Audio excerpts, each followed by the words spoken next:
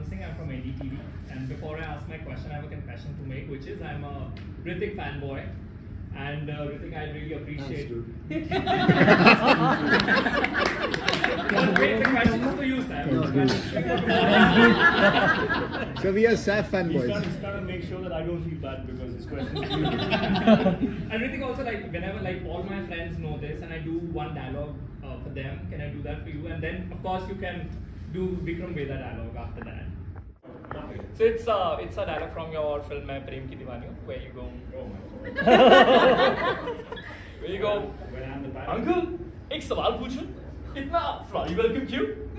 That's all. That's what I do. But I wanted to hear one dialogue from you, and then the question is for Saif. Sorry, I can't. Okay, perfect. Okay, a quick Get on the question. questions, Quick please. question. No, I just can't. Okay, let's not do this. Takes so long to Okay. prepare for that. So Karina. I'm not good. No. Karina posted a story, Not Saif. prepared. What? Karina posted a story about watching the film. Did she elaborate her review to you? And if yes, if you can share Yes. it, can you share it with us? No. Yes, I can. She said she was really happy. She thought Hrithik was great. She thought I was very good. She thought the film was really good. She said at interval, she said, "My God, this is a blockbuster."